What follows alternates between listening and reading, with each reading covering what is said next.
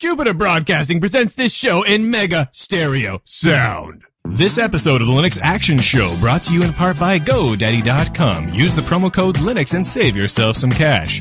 And of course, from donations of people that are, it's like people get donated, you know? And it's free. It's free. It's tax exempt. No, it's not. No, when you donate people, it is. It's donate people. Right. But You can't, Chris, you can't put worth on person. This week on the Linux Action Show, Aaron Siego joins us to talk about the new open source KDE-powered tablet that he and his team are working on. Find out how hard you want one after this week's episode.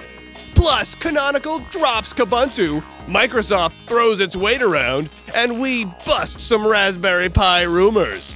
And so much more. Oh, this week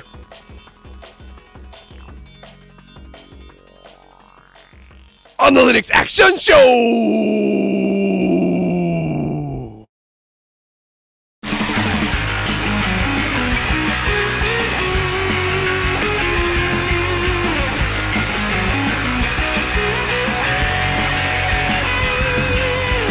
And welcome to Season 20, Episode 6 of the Linux Action Show. My name is Brian, that guy to the left of me, or to the right of me, depending on your particular orientation in the world, is Chris. Hey there, Brian. BT Vision will soon run Linux. Now, do you know what BT Vision is, B-Man? I don't. Well, it's a UK TV service, and they have these set-top boxes out there that run the Microsoft Media Room software on them, and it's just been a total train wreck. Total train wreck. So check this out. It sounds like a train wreck already. They now have, BT Vision now has an ambitious plan to, over the internet, upgrade 500,000 customers running the Windows CE-based Microsoft Media Room with a Linux variant that has a browser, and it's going to give them access to online media and all the kinds of stuff. Boom. Customers just one day go from running a Windows set-top box, wake up, they're running a Linux set-top box. You're welcome. That's awesome. You're welcome, England. Welcome to the 21st? 22nd? 22nd? Yeah. 22nd century. Yeah. You know what's crazy? What? It's like 2012. I don't think I've said the phrase 22nd century yet. It threw me recently when I had to do it, yeah. I don't think I've ever said that before. But, you know, then you can start doing like, it's the 22nd freaking century. Come on. Dude. Right? That sounds so great coming out of my mouth. I know. All right, Chris. B-Man. Yeah. I have got some hell of a good app pick for you. You really do, because I demanded that you pick it. Yeah, it was. Yeah, it was actually. Yeah, I was like, Chris, you have to pick this app for freak's sake. You were like, hey, have you ever featured this app? And I was like, B-Man, I haven't featured that app. That has been a major oversight. So we are going to cover that in just a moment. But before we do that, we need to say good morning to the fine folks at Danica Patrick over at GoDaddy.com. Now, B-Man, I got something I've been holding. I decided I wasn't going to tell you this before we started the show. I was going to save it for you. Okay. But, you know, you're holding on to this. Danica's been real busy with the Super Bowl. She sure has. Real busy, Brian. Yeah. And, I've been real busy with Danica being real busy with the Super Bowl. Let me tell you. So, all right, tell me. I get this email message from Danica now that she's not so busy. And it's one of these, I hate it when people put the entire message of the email in the subject line. So, and she does that frequently. And I'm like, oh, tell me about it. And I'm like, it's like she's tweeting with you in email. Well, it's like, I think it's just some people just aren't maybe fully familiar with email. I don't know. A lot of people do it, right? Yeah. And here's what the subject line says. It's just a couple of words. Is Brian Polly? ? And I have no idea what that means. I was wondering if you have. No, don't know what that means. So I think it means she wants you to get a website. And when you get a website with a domain name over at GoDaddy.com, use our code Linux. Is BrianPolly.info? Sure. Yeah. .biz. .biz. Is BrianPolly.tv. And that would be the best. I bet they would show that over in the UK on Linux-based boxes. I'm just kind of wondering what's going on between you and Danica. I got to get to the bottom of that. But well, she keeps tweeting me. Thanks to GoDaddy tweeting. For their long-time support of the Linux Action Show. And also, they've got a deal going on right now. If you go to GoDaddy and want to get yourself some of them fine hosting that they've got over there at GoDaddy.com, you know, Brian, they got the deluxe package right now. That's the big boy package.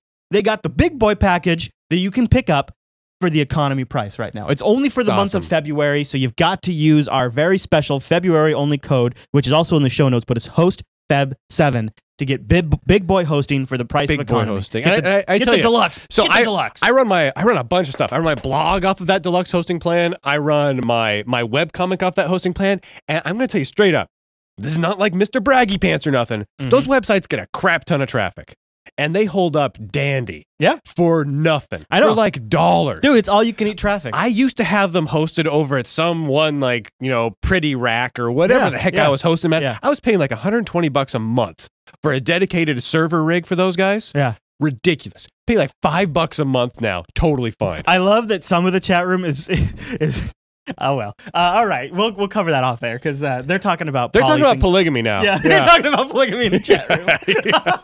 All right, B-Man. Well, I've got a great app pick for you this week because you picked it, and it is called Comic Rack. And if you don't have this on your Android device, you're wrong. What are you doing? You're doing it wrong. What are you doing? I mean, it's free, people. It's a free comic book app. Both Brian and I go for the tablets. I whip mine out here for the video version here. I'll show you my little HTC 7-inch flyer. Boom. Well, hit not the that little one. comic rack. Pull this guy up here. Boom.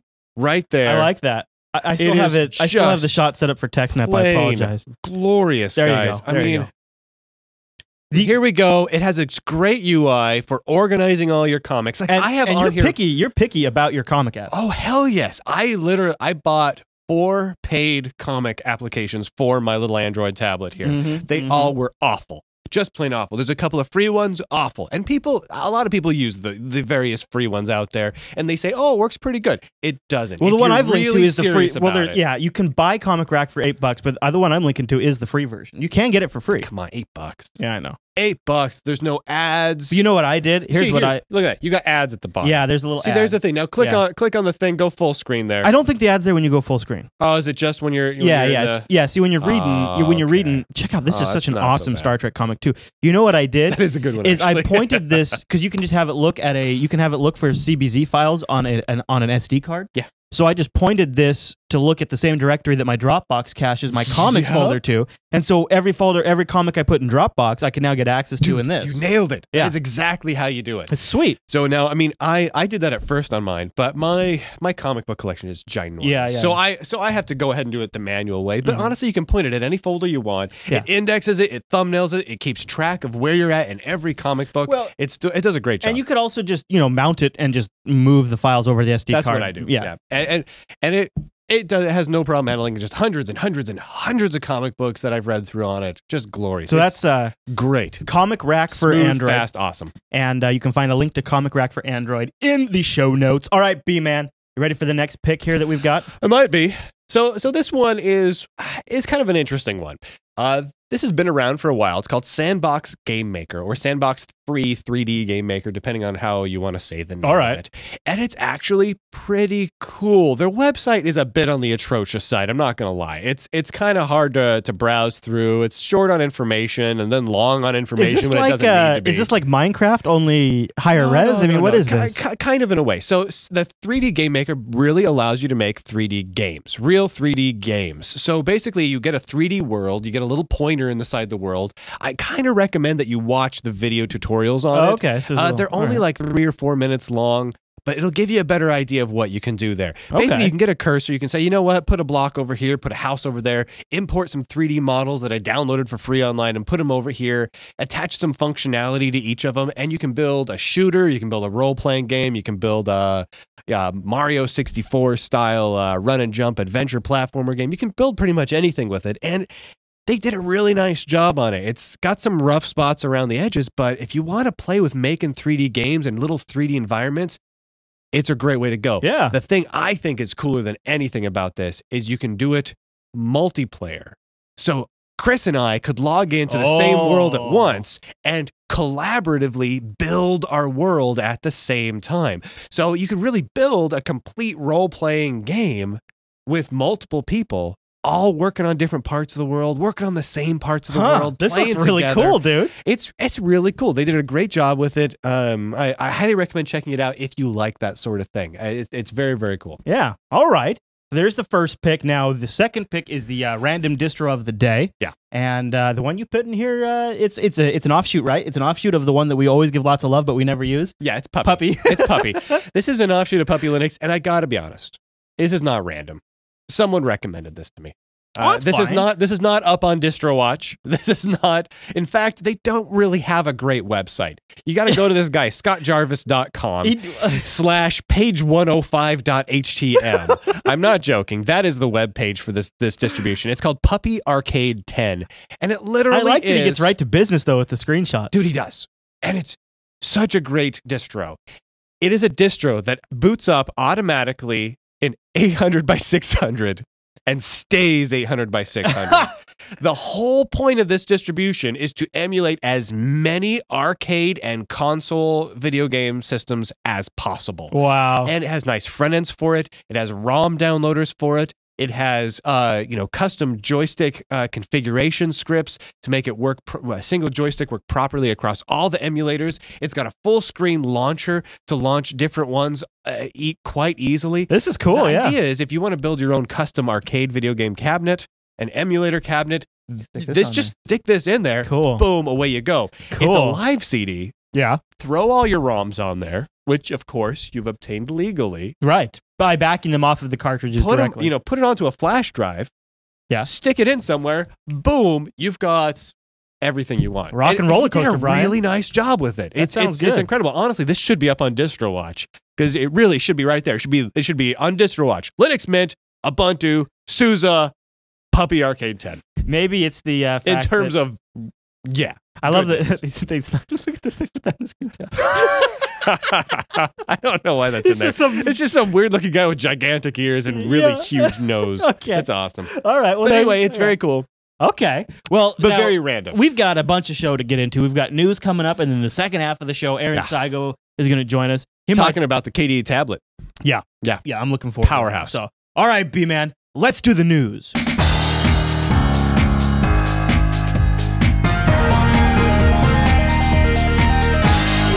What's new in the news this week? All right, Brian. Thanks for letting me swallow. You're welcome. I had to give you a little extra time there. The top story in the news docket for this week isn't really news so much. No.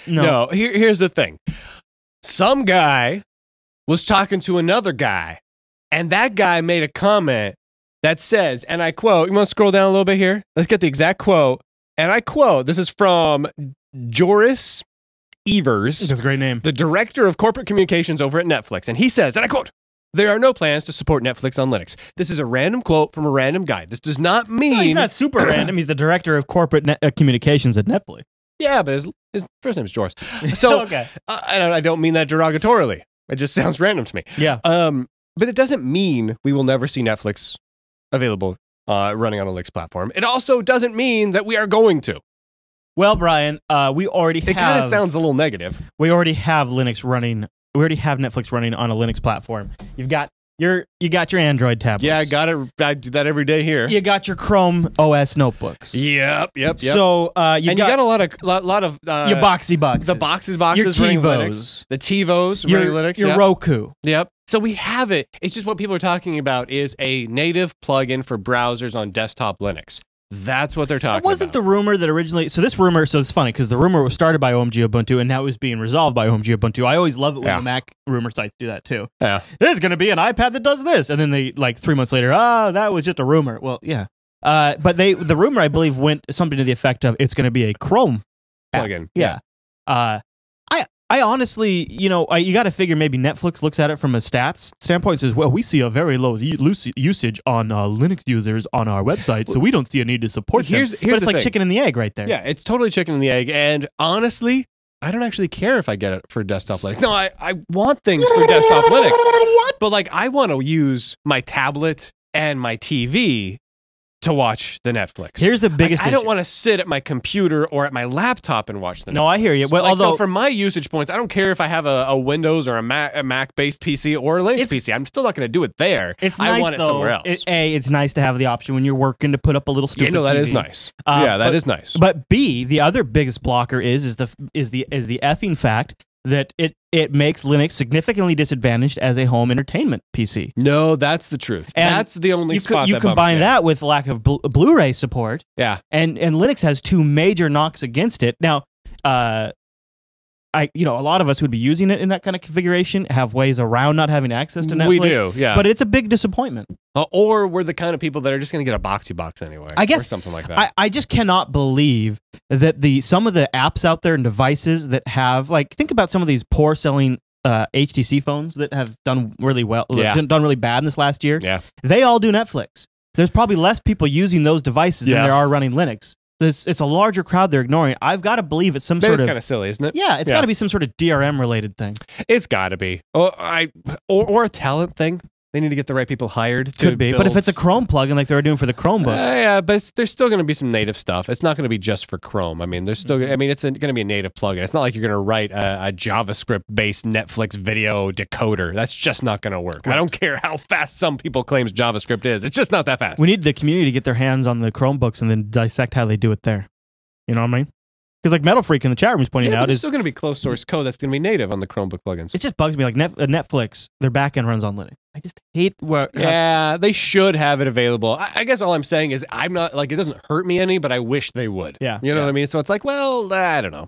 I just whatever. Why don't we talk about this next story? Because I bet a few people out there were really bummed for at least a couple of days. A couple of different sites, big sites, were reporting that the Raspberry Pi wouldn't be purchasable until the end of the year. Until after the second half or the end of the second quarter, depending on who you read. Okay. So one of the guys who works on the Raspberry Pi project was going around talking, and he got misquoted and kind of misunderstood. And what got reported by Tom's Hardware.com.edu and ours and a bunch of other places was basically, that you weren't going to be able to get the Raspberry Pi, quote unquote, commercially until the second quarter or the second half, depending on who you read. Well, here's what it is.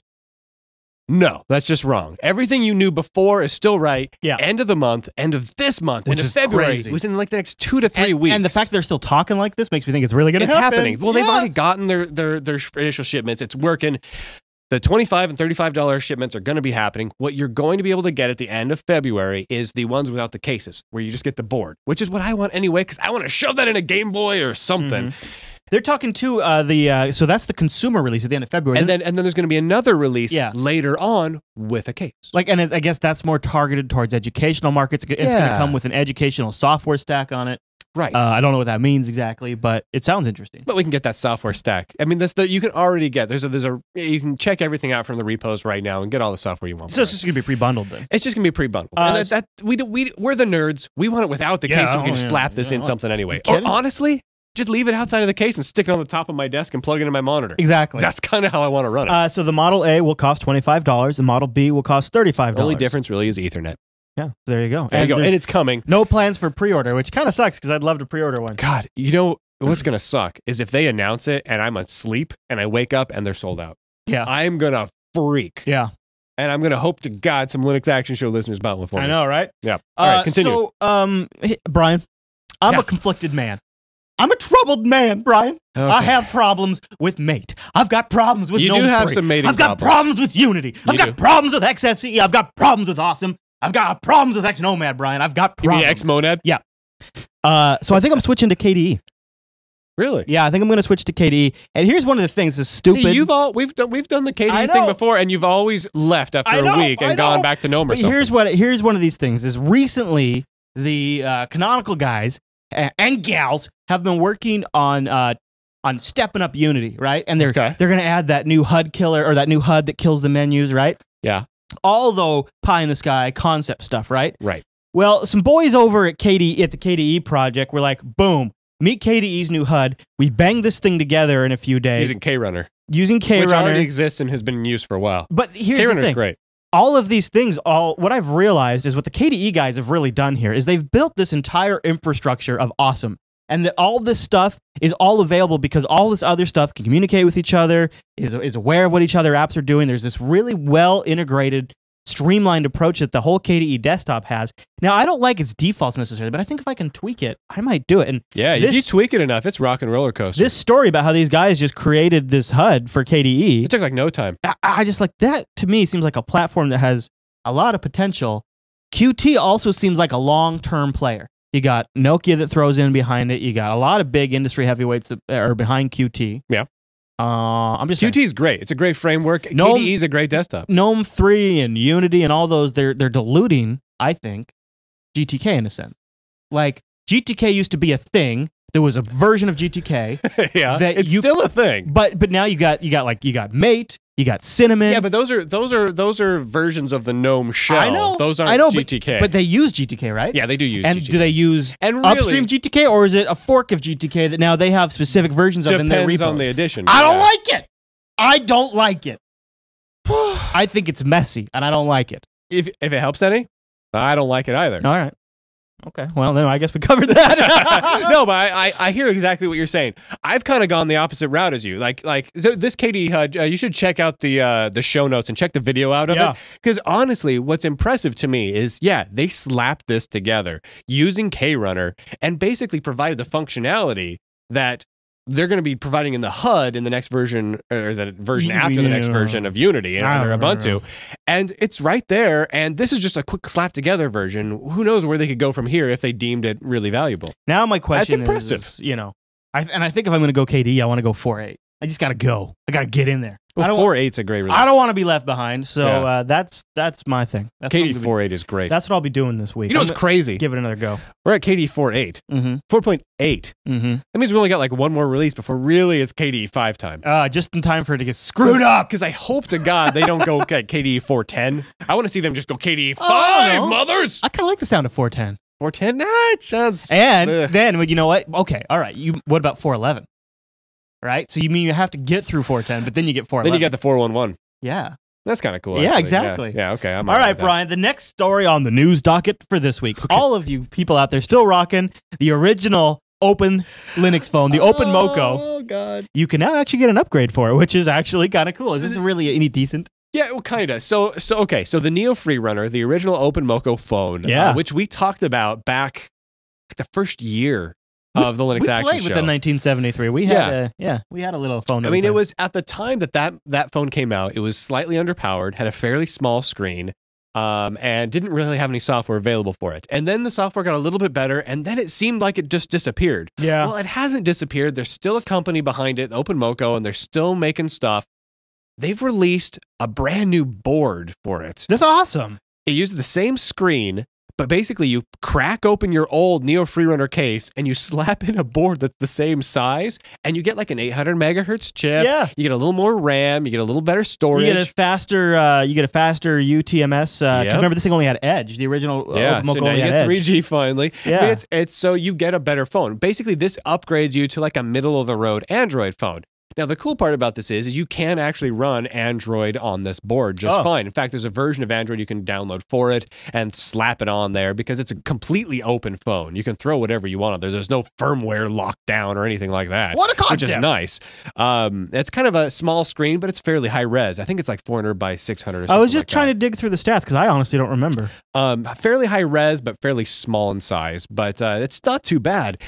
But the cool part is there is a decent Linux distribution available for this, so you can get whatever software you want on it. It's pretty cool. Yeah, the board itself is open source. They're not really selling massively a bunch of new phones you can get with this board. Right. If you want this board, you really need to get your hands on an old Neo Freerunner case, crack it open, and swap it out. I like this. Which is kind of cool. I kind of wish other phone makers would do something like this. It says here the designs, the documentation, and the circuit diagrams are licensed under open source licenses, and anyone can carry out further development and work on them. The CAD files also are available in a 3D printing format, meaning the users can print themselves and have it printed by a third-party provider. So if you have one of those cool 3D printers, which I really wouldn't mind if someone bought for us, or just let us play with one, or just send us one for like a week, you can print out your own case, which is super neat. We promise not to make sex toys with it. All right, Brian.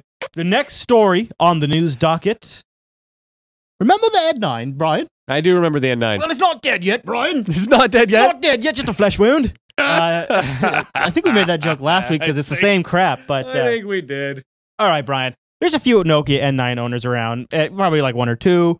So this must be exciting to them, right? Now, here was my thoughts on this. There's a brand new update coming out for the Migo-based N9. Migo-based N9, Now, we've right? been talking about this for a little bit. You know, I made my prediction that this year Nokia would screw up their Windows Phone 7, 8, whatever shenanigans, and they'd come up with a whole new OS, and they deeply would regret having basically abandoned their Migo-based platform. Well, they've got a new update to the Migo OS that runs on the N9, which is like their best-selling phone. Man, this looks like WebOS in a lot of ways. And it looks great. I mean, the deep, wonderful integration with Dropbox. Yeah, I like right that. into the OS. Tons and tons and tons of great features in here. It makes the phone look stellar. I mean, it was already a good-looking phone. Now it looks even better.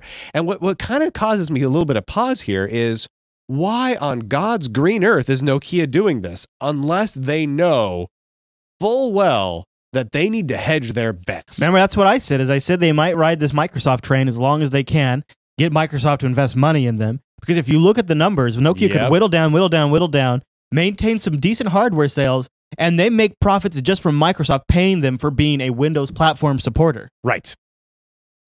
It kind of makes sense in a way. It could. It's You never horrible, know. and it makes me angry. Yeah. But if that's not the plan, then they definitely need to get you in there as the CEO. Because if that's not the plan, that's what I'm saying. If that's not the plan, that needs to be their plan. We're going to be laughing at them. How easy is that plan? Super easy. Super easy. Yeah. But this seriously looks fantastic. And I love this because it gives you it gives you a good package repository, a good open source platform on your phone. I mean, this is the successor to the N900, which is still my favorite phone. You mean like we It's could live in a glorious. future where I could have a phone and I could get a different phone and I could install my own operating system and move my own data over and own it and have all of my own apps that I have on each device? Shenanigans! What, Brian? Crazy. All right, the next story on the news docket is going to get a little heavy, but we'll keep moving right through it. So remember, we've been talking about this Barnes & Noble and Microsoft patent situation where the early reports were that maybe the Barnes & Noble Microsoft thing had gone for a turn for the worse in favor of Microsoft. Now, those, like we pointed out on the show, were just based off of a really ambiguous title of this judge's filings. Yeah. Turns out the situation wasn't quite as dire as it is, but it's still not great. But so it started with like Microsoft had this whole bunch of patents. Like it might have been Whole bunch. Might have been like in the hundreds. A quadrillion. It got whittled down to 5 patents that they say Barnes & Noble is violating. Now it's been whittled down to 3 patents. Oh, gosh.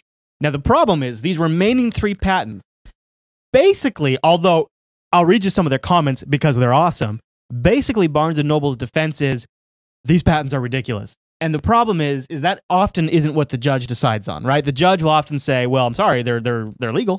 I mean, they've got those patents. They might be ridiculous, but they've got them. But we'll see, because they are pretty ridiculous. They're super ridiculous. So ours has a big write-up on it, but I'll jump you right down to the meat here. It's great because they have some diagrams and stuff from the patent filings. But okay. Ours had a Brian, great write-up on this, by the way. patent number 6891,551, highlighting and selecting elements of electronic documents. Seriously? Highlighting text in a document. Microsoft filed this in 2001. Ironically, for those watching the video version, you will see us having text highlighted in an electronic document. Patent violator. And Google Documents, patent violator. All right. So Microsoft filed this in 2001. It says it covers a computer system and method for highlighting and selecting elements of electronic documents. God damn it. I know, right? I know.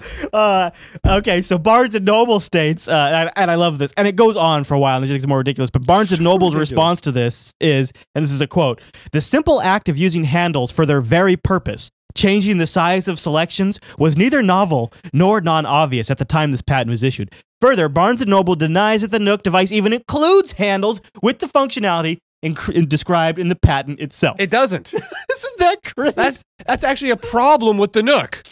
I know. That's just such an awesome response, though, because like Microsoft has this very bureaucratic, very heady, like Honestly, legalese response, and Barnes & Noble's like hit you in the face. Well, here's the thing. Barnes & Noble Nook doesn't have really great functionality in that regard. This would be like Microsoft going after Apple because Apple had really great multitasking in the first iPhone.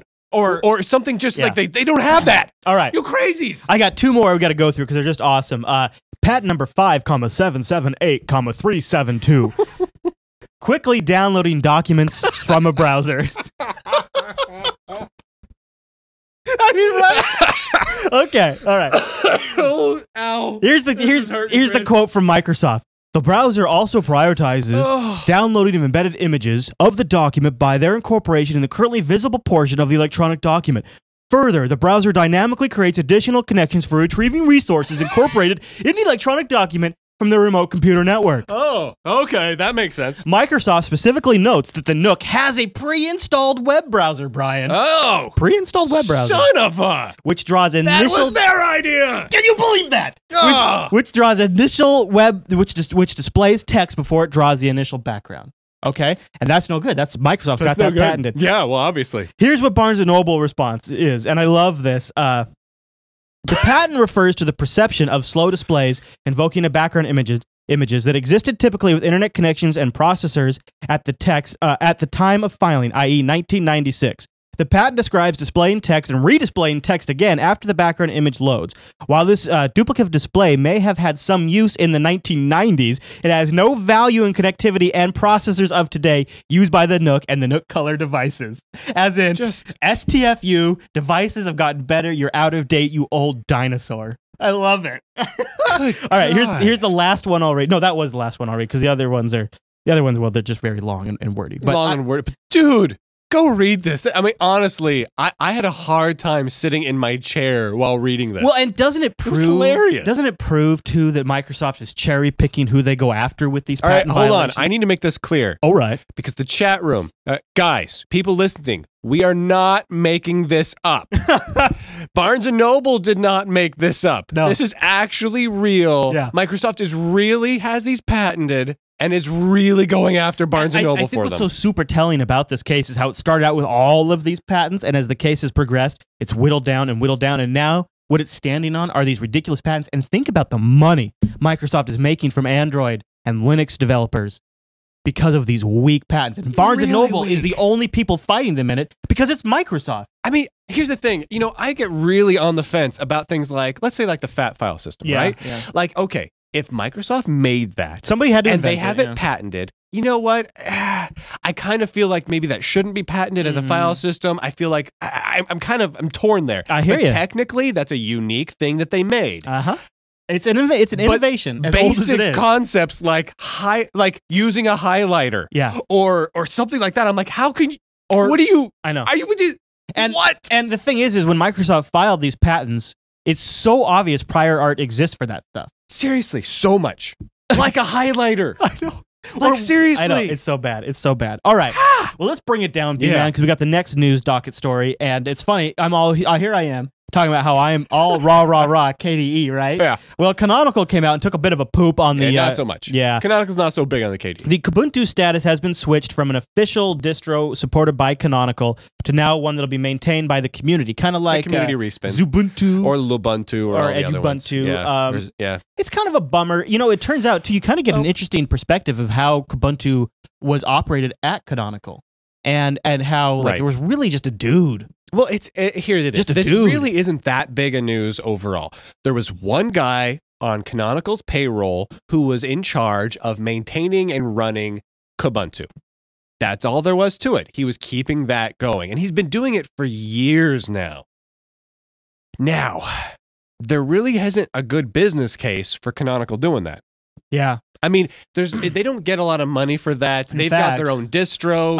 Kubuntu really just kind of distracts people away from using Unity and everything else that Canonical makes. So we have linuxactionshow.reddit.com, which is an awesome subreddit for Linux news. Thank you, everybody who submits. We also need more people voting. We've got a ton of people submitting, but not a lot of people voting. But one of the things that came out from the awesome community is an interview with some people from Canonical, and what they reveal is in 7 years, they never had a single support contract, a business support contract for Kubuntu. Right. Despite which they offered, but no one took them up on it. Despite having huge deployments. Big deployments. You know, it's really big. When you look at those kind of numbers, you kind of do have to understand where they're coming from. And actually, you know, some of the deployments are talked about in the link that we provide there. There's like, with the guy stepping down, he puts up a little post that says, you know, hey, we got this deployment here with this 80 bazillion installs and whatnot. I recommend checking it out because it does give it some interesting insight into who's using Kubuntu, But yeah, no one's taking up Canonical on their offer of paid technical support for Kubuntu. So it doesn't matter. So I kind of get why Kubuntu or Canonical is dropping paid support of Kubuntu. On the other hand, it's kind of a bummer still. Ubuntu's been strong though, and I think almost it could have a better chance to flourish under community management. Some of the things in that interview, I really recommend you guys go to the Linux Action Show subreddit and find this interview, because one of the other things I don't like in there is the guy says, well, we won't be officially supporting Kubuntu with our work hours, but I'm sure that what's the guy's name here? Jonathan. Jonathan can do it after hours. He'll work on it after hours in his spare time, like many open source projects.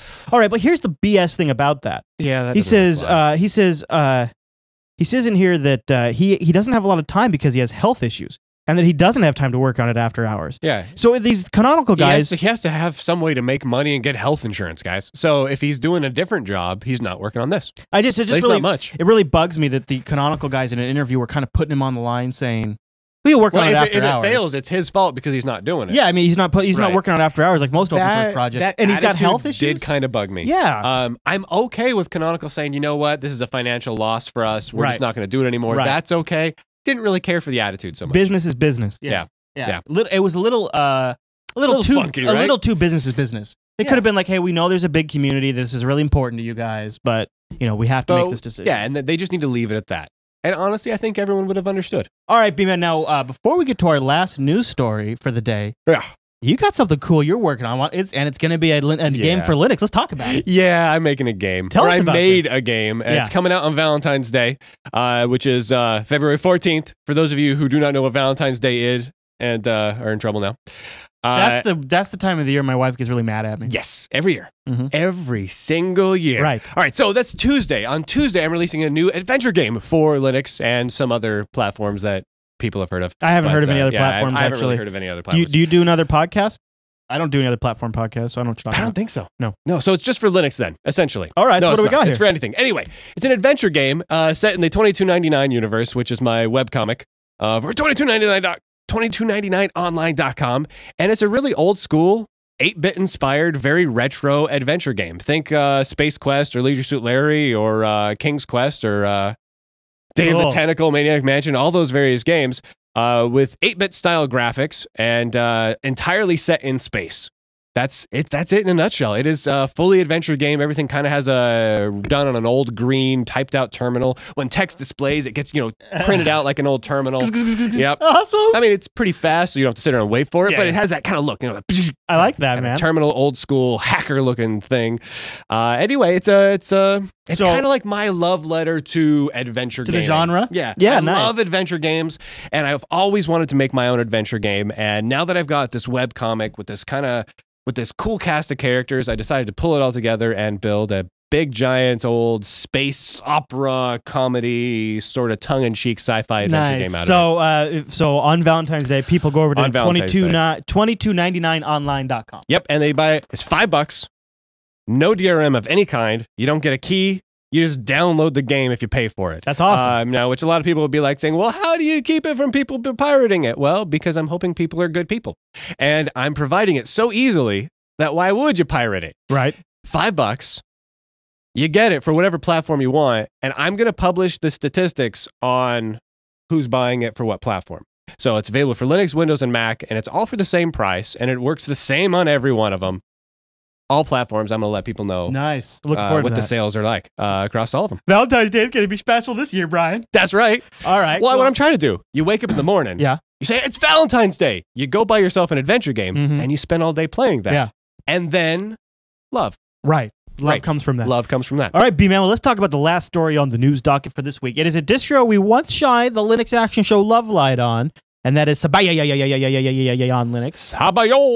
Sabayon. And version 8 is just debuted with Cinnamon, which I thought was interesting. So you guys out there probably as an option. Yeah. It is Sabayon is based on Gentoo. So if you want to play with a Gentoo distro, it's kind of a cool looking Gentoo. That gets you up and off the ground, and it has a GUI already preset up. You don't have to build and all that kind of stuff. No compilation needed, as they say. It's Gentoo without compiling. Which is really what it is. Yeah, I don't know if I understand that fully, but because then you get access to the Portage tree and you can compile. Then you can compile. Anyways, I guess so, so if you want to get your hands on Cinnamon, check this out. Linux 3.2, GNOME 3.2.2, KDE 4.7.4, XFCE 4.8. I mean, you're talking totally latest packages. Of course, as soon as it hits the Portage tree, you could probably upgrade as well. which is mega fast. Very cool, though. Things are in the portage tree fast. Yeah. So check that out. We've talked about it before. After we've done we did some Arch talk lately. People are like, how come you guys aren't talking about Gen 2? And I'm like, well, here you go. This is something to look at. Tangentially us talking about Gen 2. If you want to dip your toes in the Gen 2 pool, go check out Sabian Linux 8 and check out Cinnamon too and see what you think. Which is great if you want to run Cinnamon. There you have it. All right, B-Man, that's all the news for this week. That's right. We recently saw a little bit of news come out of a particular blog that there's a new tablet coming that was specifically running KDE. Did I just change the shot just to me? That's pretty good trick there, B-Man. I just slapped my hand down on the desk and it just zoomed in on me. That's fantastic. Now, we've obviously got a lot of questions about this. We have a ton of questions about this. So we thought we'd bring in the man with the plan, the man who's kind of unveiling all of this himself. Aaron Siego, say hello to the entire world, Aaron Siego. Hello, entire world. All right, so hey, Aaron, welcome back. Yes. So Aaron Siego from the KDE project, who you all know and love, from what was your blog's domain name? Siego.com? Asigo.blogspot.com. Never heard of it. Never heard of it. No, I don't think that was it. I was something else. Yeah. No, it was something else. But for those who haven't seen the news yet, what is the basic idea of this particular tablet? Like, what's the high level here? Like, when's it going to be available? What's it running, and why is it cool? Sure. So from a user's point of view, what's really cool is right now you basically have two choices if you want to get a tablet, right? You have Apple's devices with iOS, you have Google Android. Both of those kind of treat you, or you get what we think of as an application bucket. You buy a tablet, you throw apps on it, that's what you do. And it's not really much more than that. So this tablet is coming with the Plasma Active user interface, user experience. You can actually see it if you go to plasma-active.org. There's a website dedicated to it. And while you can launch apps and get apps on it, it's actually centered around the concept of activities, which we started on Plasma Desktop, but I think has really started to shine on the tablet. And are these activities, I mean, essentially we're talking about like Plasma widgets here, like living kind of in predefined workspaces is kind of a thing? No. So the idea is I like being wrong, by the way. Yeah, good job, Brian. Yeah. You nailed it. Yeah. Good thing you're on another continent right now, Siego. No, just kidding. All right, so what are activities? Okay. So the easiest way to explain is kind of through the use case, right? We have a laptop or a tablet, and we tend to take it with us wherever we go. At least I do mine. Well, not everywhere, but close enough. Yeah. And when I'm doing work things, I have a few projects at work, but when I'm outside of work, I'm with friends, I'm doing other things. I use the same machine for all of these different things in life, whether it's a work project, a vacation I'm taking, or just hanging out with friends. Totally. So what activities let you do is it lets you set up a context for each one of those things you're doing. So if you have 2 or 3 projects at work, you might set up one activity per project. If you're in university or school of some sort, you might set up one activity per subject. You might set one up again for friend things, hobbies, etc. And then what you can do is you can switch into that activity, and then the device becomes completely dedicated and oriented towards that activity. And then what you can do is you can associate things that are related to it: people, websites, documents, applications, and widgets as well. But it allows you to aggregate all the things that, according to you, have something to do with that activity. And this is really cool for tablets because, they have, I saw you both have 7-inch tablets. Yep. I really love the form factor. Yeah. Really, you throw it in a pocket, away you go. It's excellent for that. It fits in the coat pocket, no problem. Totally. Exactly. The only issue with this smaller size screen, even the 10-inch tablets have kind of this issue. You can't really cram everything you do onto the screen at once. And so activities allow you to take the device and orient it towards what you're doing right now. And what Plasma Active does is makes it extremely simple and fast to switch between activities, add things to them. It even watches what you're doing while you're doing it on the device. It doesn't phone home or anything, and can actually start to make recommendations. Wait, it doesn't phone home? I'm out. Don't you need my personal information and all of my usage statistics? When I type text, you send it up to the cloud, and then you send it back if I'm allowed to actually have typed it. Could you guys build an address book upload? Because I hear I have to get passed if I want that. And I would just like to send everybody my address book. So no, this is kind of cool. So let me see if I got this straight. So activities are kind of like if you had a virtual desktop, but more than that, also associated information and files with that virtual desktop. So I could have a virtual desktop that had particular files that were, say, for my coding project, and another one for my games. These are just UI differentiators. There's not like security containers. Like, you know, one of the things that some of the Android software vendors are trying to do is like virtualization for Android. That way you can have a work environment and you can have a play environment. This is more organizational, right?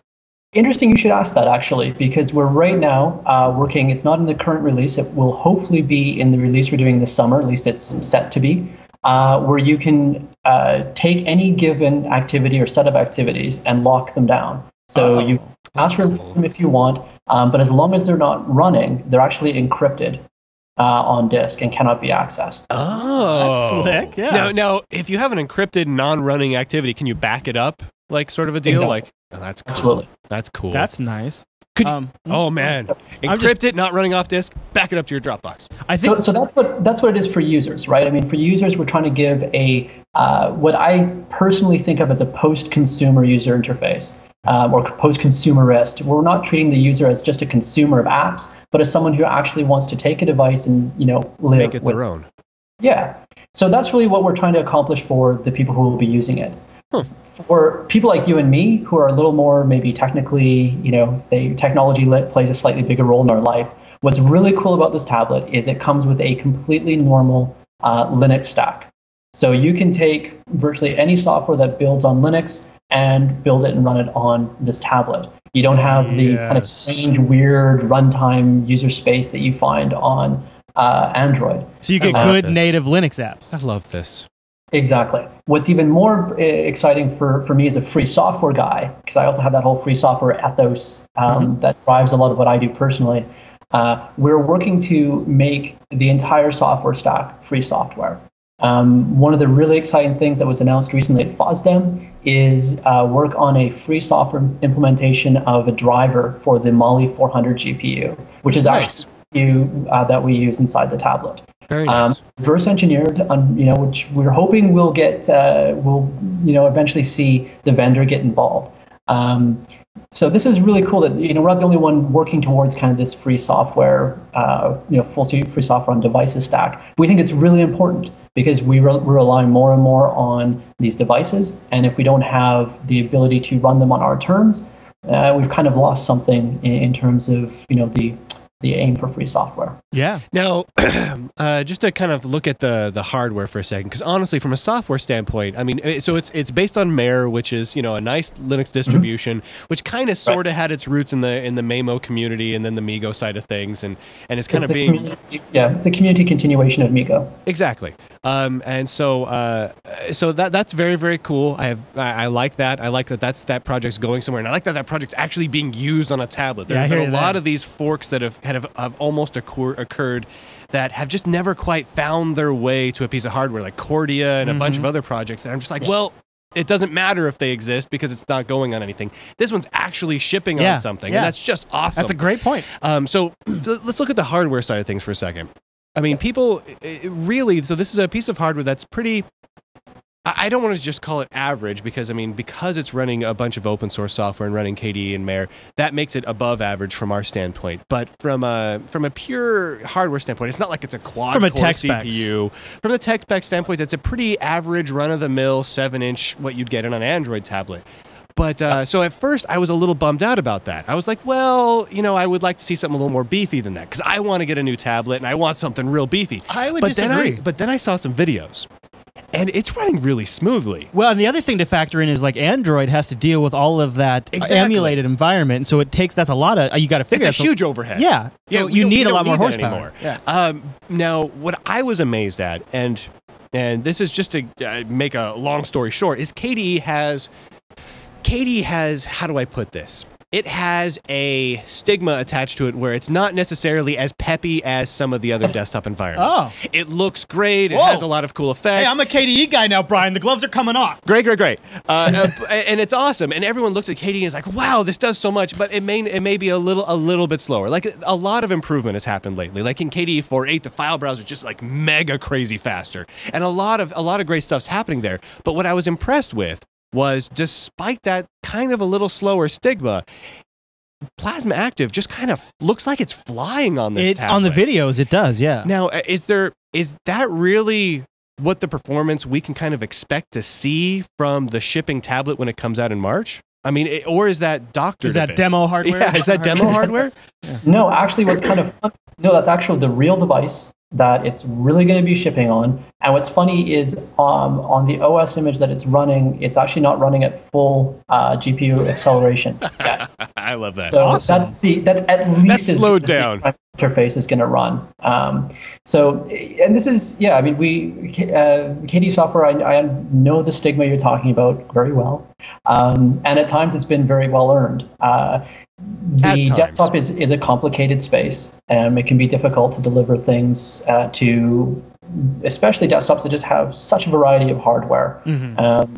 I mean, we've had a lot of issues with even specific GPUs, right? Where specific vendors with their desktop GPUs just specific unnamed vendors, unnamed vendors, just don't run well, and then we go, okay. So we've done a lot of work on things like how do we deal with PixMap caching in the compositing window manager, really boring stuff like that has help on desktop.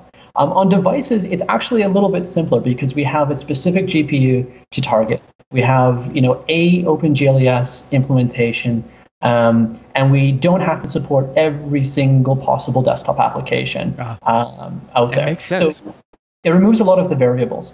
Yeah. We're also using the Qt QML frameworks for virtually the entire UI, the primary UI anyways, not all the applications, of course. And this has been designed, I mean, you guys were talking about the N9, I believe, in the news section that I was watching earlier. They use the same kind of technology there. Yeah, and QML, for those who are familiar, inundated with QML, it's basically a nice little markup language that's kind of geared towards making very visually rich, lots of animation heavy, nice little applications. And it does a really nice job of it. And it runs it interpreted, so you don't have to recompile. So what's really cool is that this is an ARM-based device, right? 1 gigahertz ARM processor. You can take the same QML application and drop it on, say, an XOPC WeTab Intel chip-based tablet. You don't recompile, you don't do anything. That's sweet. Isn't it, though? It's very cool. There's some videos online. If you search on YouTube for QML live coding, I think. In fact, there's some stuff with Raspberry Pi that you mentioned earlier.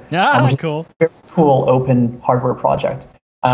Showing live coding with QML and OpenGLES. And even though it's not the most powerful device in the world, it's remarkable what you can accomplish with it. Yeah, it really cranks through. And honestly, from pure tech spec standpoint, this tablet crushes the Raspberry Pi. So this is pretty excellent. Yeah. Now, I have a couple of business questions. You mind if we jump to those? I'd like to. What's the organization, the company behind the Spark tablet itself? Like when I buy it, who am I giving my money to? To me, no. Nice. So, that'd be awesome if that was true. So there's actually a group of it's a community corporate organization, number one. So we obviously have the Plasma Active community. That's the best description of anything ever. I love community corporates. Yeah, me too. Yeah. It's hard to explain. You should hear it when I have to explain it to our Chinese supply chain people. They just no cultural, like, it just falls into the cultural ravine and translate at all. So we have a very small company that is handling the hardware shipment, a lot of the logistics, those sides of things. It's actually based in the US. And this is owned by people. It's actually owned by people in the Plasma Active community, which is cool. Oh, that's very cool. Mr. Mango in our IRC chat room already has his credit card number in there. You guys have to set up like an affiliate program or something, because we'll sell thousands of these things for you. Yeah, exactly. Well, that was actually one of the frustrating things, is that the logistics company that we're working with here in Europe and they'll be handling the pre-orders, had a hiccup last week and it still hasn't been resolved. And I was hoping to have the pre-order registration up last week. Didn't happen. Yeah, as soon as people can pre-order, let us know, because I mean, I'm going to be pre-ordering one, and I can guarantee you, I will probably too. A significant percentage of the people who are watching the show live right now are going to be pre-ordering one. This is really exciting. So it's like it's the first real Linux tablet that we can buy. Well, and this is what's so cool is that, okay, so number one, the proceeds, talking about business, the proceeds will be going back to both ensure that we can do new devices. People have been asking in the IRC, maybe Spark 2 will have quad core, or can I get one with 3G? These are things that are actually on our hardware roadmap.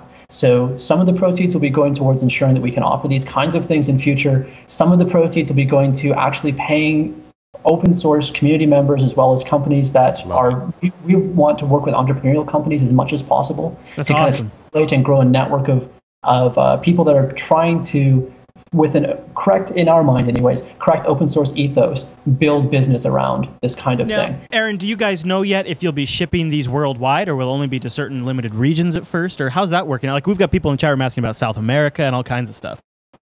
South America, I'm still looking into in terms of there's most of the countries, especially Brazil, have pretty high duties on getting. You said duty. Sorry. What were you talking about? Duty. Yeah, duty. Oh, sorry.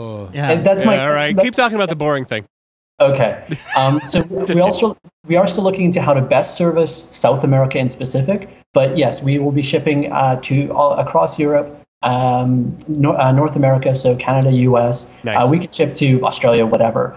We will be over time looking. By the way, our Australian fans will love that you lumped them in with whatever. they will think that that's fantastic. Yeah. Well, they're used to it. Aren't they? they should be. Poor guys. Yeah. dot. But what we want to really do is end up with regional retail partners that will be able to represent and take the hardware into their area and region. Logistically, we've really set up for two things. One, the ability to be very agile so that we can drop deliveries pretty much anywhere in the world with very short notice. About 5 weeks, maybe 6, depending where in the world it needs to go, from the time we know we need devices to right through production, building them and having them delivered. That's really not bad. So have you guys talked price at all? We have. So in Europe, I'm just getting to say it. You know, I've got to get the people who I don't know. I got to play the. No, it was a good lead-in. I know. Yeah, but okay, continue. Shut up and take my money. Sorry, go ahead. So what we're aiming for in Europe for retail is around €200 for the device. That's awesome. So we're still working on what the exact number will be in the US and other markets. $7 or $8 US dollars, something no, like that. Unfortunately, I don't think so, bro. Is that not how it's working right now? No. Not yet. And that's actually kind of the other interesting thing that we're doing as well. We're talking with a lot of, 3 school systems have actually approached us, one in Norway, one in Poland, one in Spain. Totally. Yeah. And what's neat is we actually do have an add-on delivery system, aka App Store, but it does more than apps. So by default, when you get it, you'll actually have access via the App Store to all currently, as of yesterday, 36,000 and some odd Gutenberg books. You also have access to things like wallpapers and not just apps. So it's more like a content repository then. Exactly. Most people, I think, looking at it will go, "Oh, it's an app store," because that's what the lenses that we're used to. Yeah, that's what they've been trained. Right. So the client side will be released GPL on day 1. The JSON APIs will be released as well. Cool. And we're committing to releasing the server side as well as soon as we know that the actual implementation scales to. Wow. Nobody else is doing that, dude. Nobody else. Awesome. Yeah. So what's really cool for school systems is they would be able to self-host either with us or someone else their own content repository, so they'd be able to ship specific content for their school system to their students, to individual schools. This is so cool. The App Store is built around, much like Xbox and Wii, around points rather than dollar values. And one of the reasons is because we wanted it to be able to be abstracted if necessary. So you buy points, you spend them. Great. In a school environment, they might just hand out points to students or schools. Right. Yeah, I can see that. Of course, a lot of the content will be at 0 points because that's cool too. Mm-hmm. We don't mind that. No one does. So we've been talking with school systems. We're also talking with companies. A medical imaging company approached us last week. We've been talking for a while with the people behind Collab, the groupware suite. Oh yeah. Yeah, Collabsys, great guys. So they can actually deliver a tablet with Contact Touch on it for enterprise clients. You don't happen to have one there with you, do you? The actual tablet hardware? Yeah. No. I wish I did. I have another batch coming this week. All the ones I actually had are percolated out to various developers and engineers. That's good. No, that's where they should be. See, me, I would have held on to like 2 or 3 of them like a jerk, but you did the right thing. Yeah. Let me ask you this. So, what if you're one of the closed source developers? What if you make a random bird and cow flinging game for Android and you want to bring it over to this tablet? Is there going to be a system in place for getting your applications into that store? Absolutely. So anyone who signs up to the store can upload content as well, and then once it goes through a simple curation process, just to make sure people don't upload, things that will destroy people's machines or do other nasty things, it can be made available.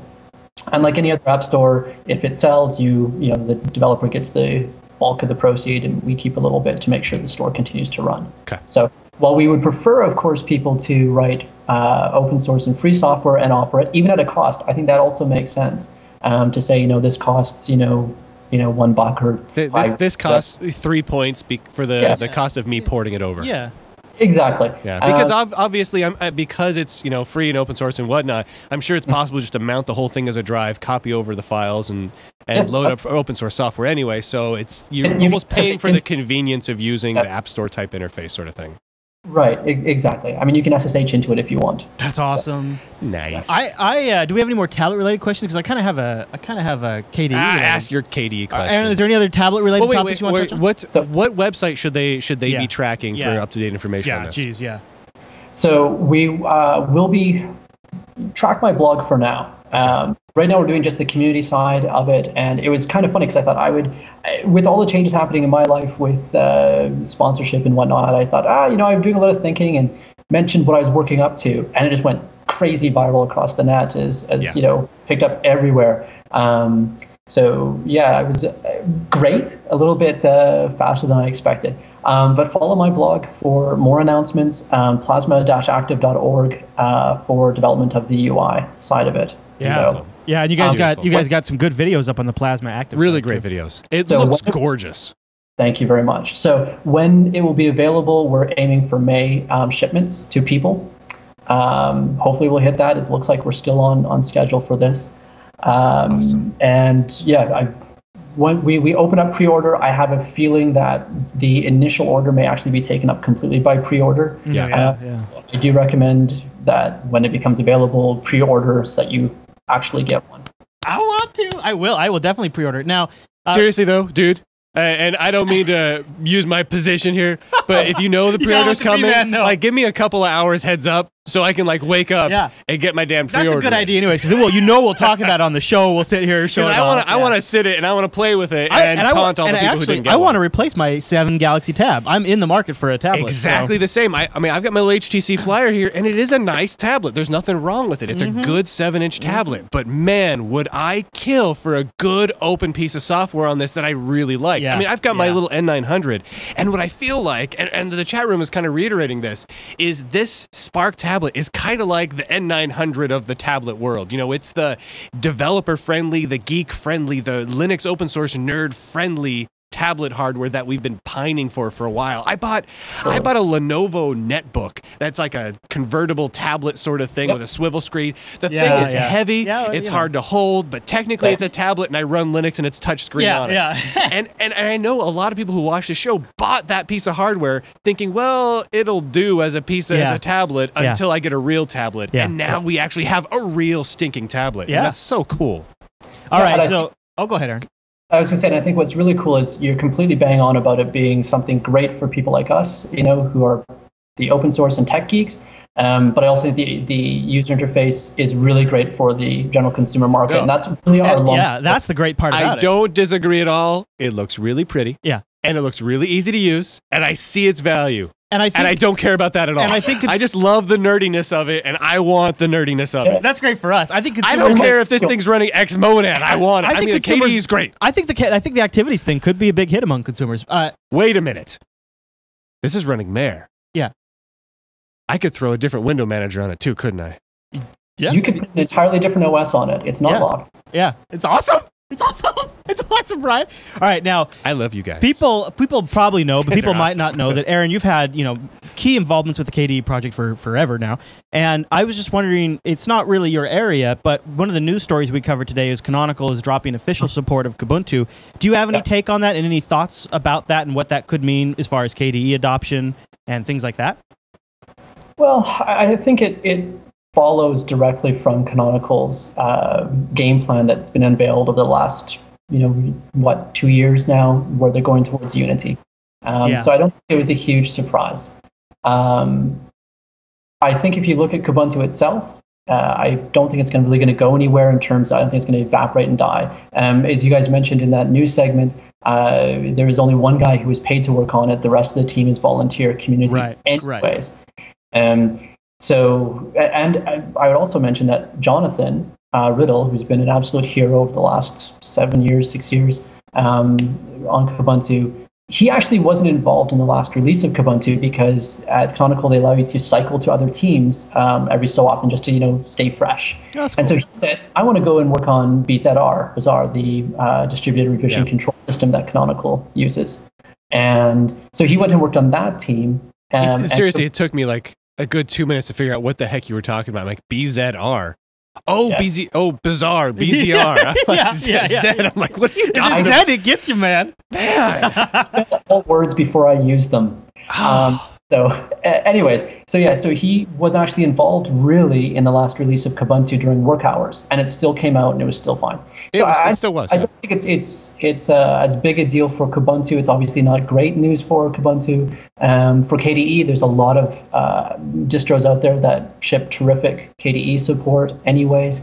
I think Kubuntu will continue on as well. I think it really says more about Canonical's commitment to Unity as the interface. Yeah, I totally agree. Yeah, Unity for them is the way forward. They're the Unity company almost more than the Linux ecosystem company. I don't mean to take it away from them that they're not a Linux company. It's just, this is their big play. This is their big play. Yeah, I mean they're building their TV thing on top of Unity. Everything's they're trying to make this their big differentiator. Right.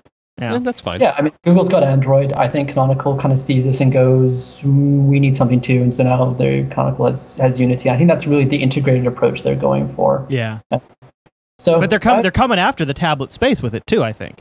So that's just something. I mean, they could end up in a sense being a competitor to your project. Okay, so do you know how many tablets are sold? Oh, I know. Yeah, you're right. 7. Yeah, there's other big tablets out there that are already competitors. Yeah, so I think there's a huge amount of space for both of us. I wouldn't be too concerned. And my hope is that those of us who are actually working on open hardware and open OSs for things like tablets can actually work together on the places that we have commonality. Yes. Yeah, totally. I honestly, Canonical getting more into the tablet space, I can only see as helping you guys. And really, for us as the nerds, wouldn't it be awesome if you guys were in the same space as Canonical and a bunch of Canonical partners releasing Unity-based tablets? Theoretically, we've got Ubuntu and Mare sitting over here. We can kind of swap environments and user stacks and everything else. Yeah. And those are the great tablets that we're going to be using, not the Android tablets, not the iPads and the whatnot of the world. So, I mean, really, the more tablets we have over here on our side of the fence, they really just compete with Android. And all the underlying stuff is all open source and gets shared. And if some user-land stuff is private, well, that's how it is. But, the core stuff, the architecture. Now, let me ask you this. So, have you already contacted Microsoft about paying them their $15 per tablet that you're making? Yeah, you better get that license agreement figured out there. And they said, Aaron, who? Yeah. Yeah. And I said, yes, I'll owe you $15. Yeah. No. No, we haven't. And I think that is a great mess there. It is, yeah. Yeah. And we're not hearing all of what's going on, as you can imagine. Mm-hmm. The fights that we don't hear about are usually because they don't make it to court. Right, they just sign the agreements very quietly. Right, and I can't say much about it because what I've been told has been told under confidence. Yeah. But it's actually not the same patents that they are being successful with that they're going after. The likes of Kindle and whatnot. Right, they're different because one is a tablet and one they're constituting the Nook is more of like a desktop, and so therefore it's qualified to be it's different patents apply to it. Well, different tablets have different sets of features, right? Yeah. Not everything, for instance, syncs to a desktop directly. Right. So there are different patents on different feature sets. And yeah, and it's also different companies, right? Looking at what is the best way to go? And I think as well, you find a lot of the companies are in unfortunate conflicts of interest where they, have fabrication houses where, Microsoft may want to be making devices. Right. And so they have additional business relationships to think about. So it's a complicated. On the open source side, the free software side, there are things that we can do. And something that is starting to pick up steam that I just recently got on and I'm all buzzed about it is this thing called defensive publication. And what it is where instead of applying for patents, you create a document very much like a patent application, except it's much simpler, so it doesn't take a lot of time. You have a diagram, a description, and then you register it with one of the very few places that patent clerks look. And the idea is to prevent twofold. Number one, to prevent bad patents being, or patents at all, being granted on innovations that we're doing in open source. And secondly, it's to hopefully create a alternative to, you have to patent everything. Right. You can also defensively publish things instead of patenting them. So some companies have been doing this for a few years now. Some big companies like Philips is apparently quite a leader in this. I like this. We hopefully can encourage, companies to patent things that they see are really important and core rather than just every stupid idea. Right. And in open source, we can protect ourselves to a great extent from people patenting our innovations, and giving us problems later down the road by doing this as well. It's kind of like putting a nice repository of prior art already well written out so everyone can easily search it with dates and everything and say, okay, this is the prior art. Obviously, this can't be patented as easily. Right, and most importantly, the we in that statement will be the patent clerk. Right. Yeah. The idea is we want to prevent patents. So the Open Invention Network, OIN, has a defensivepublications.org, I believe is the website. They have a whole task force based around this. That's awesome. It's quite awesome. That's quite awesome. Quite awesome. Well, let's hope that helps. I actually want to go back to tablets just for 1 second. Have you guys done a lot of field testing in terms of battery life on the tablet running Plasma Active? What are you guys seeing so far? So if you use it like a regular tablet, you'll get a full day out of the battery. Oh. If you sit there and hammer on it with a game or whatnot, you can definitely drain it faster than that. That's not bad though. Shoot. So it really depends on your usage. Depends on your usage. It's very much like my smartphone. If I use it, for texting and phoning, and I do some lookups online, it goes 2-3 days without a charge. If I sit down and play a few of my favorite games on it, it doesn't even last me maybe 2/3 of a day out. I get 5 hours off of it or something. Gotcha. I'm obviously choosing the wrong games on this phone, but so it varies. But we're saying that through intensive, constant usage, you can expect at least 3 to 4 hours of usage. Okay. If you use it like most people use a tablet, you're actually going to get a full day out of it. Okay. Right. Fair enough. I was kind of curious what's been going on so far. Well, B-Man, do you have any other questions? That's all I had for me. You answered all my questions. Well, do you have anything else you want to throw out there before we let you go? Before you let me go, it's like I'm caged here in a small prison. You're actually caged inside a small VLC window or a totem window. I can't see it from running here. under GNOME 2, which we just think is ironic and funny. And I would agree. I would ask people to follow what we're doing because I think it's pretty exciting stuff, both from the technology side as well as the free software side. And I think we can create big things here. It's not going to be our only device we release. This is the first device. And we're going to be, over time, releasing more and more devices with more features, and not just tablets as well. The chat room's kind of going nuts, repeating the same phrase over and over again, replaceable battery. Does it have a replaceable battery? This one does not. Okay. That is a feature that we've identified. Hopefully we'll be able to do that in future. Okay, I think it's fair enough. If you're willing to get in there with the solder gun. If you're gutsy and you've got the right tools. Yeah. But that's about like all tablets right now. Right. Try replacing the battery on your iPad. Okay. Well, that's all I got. I really appreciate you coming and taking some time out for hanging out with us. Yep. Best of luck with this thing. Seriously. Can't wait to get our hands on it. Heads up when the pre-orders happen. Yeah. I'm going to be pissed. And we'll let the people know when we get our hands on it. We'll talk about it here on the show. So excited. All right, Aaron. Awesome. Well, thanks for coming on. Talk to you soon. Have a good day. Cheers. Later, man.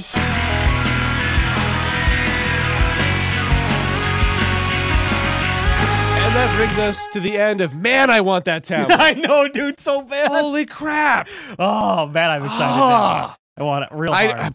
Real hard, bro. I don't even know. We've got the end of the show to do. I don't remember what to talk about. I just want the tablet. Yeah, I know. Oh, yeah. It's the end of the show. Yeah. We're going to do it next week. Yeah. Same bad time. Yeah. Same bad channel. Yeah. Which is 10:30 on Sunday, or 10 a.m. on Sunday mornings. Right. We started at 10:30 today because the internet exploded. Yeah. But we re-imploded the internet, so it's working again. Let's see. JupiterColony.com, it's our forum. JupiterBroadcasting.com is a website. Yeah. You can go over to us, Google Pluses and the Facebookses, and you know all that stuff. Right. That's about all that stuff. I want to mention this again. I'm making a game. It's a game. It's awesome. On Tuesday, Right. $22.99 online.com. On Tuesday, there's no mention of a game yet. People could actually go there now and You just can check go there out the now comic. and read the webcomic, Yeah. which is great. Yeah. And people around the world love it. But if you go there on Tuesday, there will not only be a web comic that comes out every day, but there will be a little link. Here's a game. Ooh. Here's a game, guys. A game. That's cool. Video game. That's and it's cool. So there's that. The Illumination Software Creator Contest is still running, runs till the end of the month. Yeah. You will get a chance to win a tablet. A tablet? Now, when we started the contest, we were talking about you win an unnamed Android tablet. Right. It was going to be a pretty good one. I'm kind of toying with the idea of maybe doing the Spark? Maybe we're doing a Spark Kinda instead. depends on the availability, I you know suppose. what? I think what I might do is I might add the option. The person who wins that particular thing, I will just give them the option. I will buy you a Spark When it's available? When it's available, or I'll buy you the Android tablet. One of the two, your choice. Maybe something like that. I'll post something and see if people are interested in that. So that'll be pretty cool. So if you want information on that, go to blog.radicalbreeze.com or my blog at lunduke.com for more information on the contest.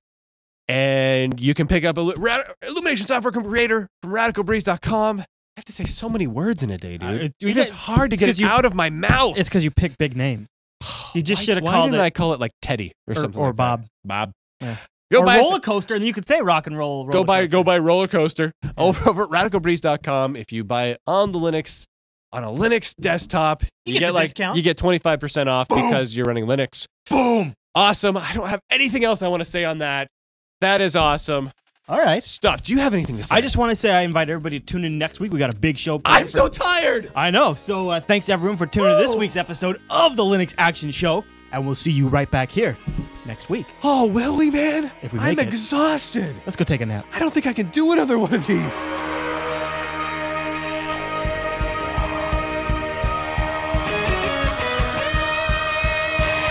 196, season 20, episode 6.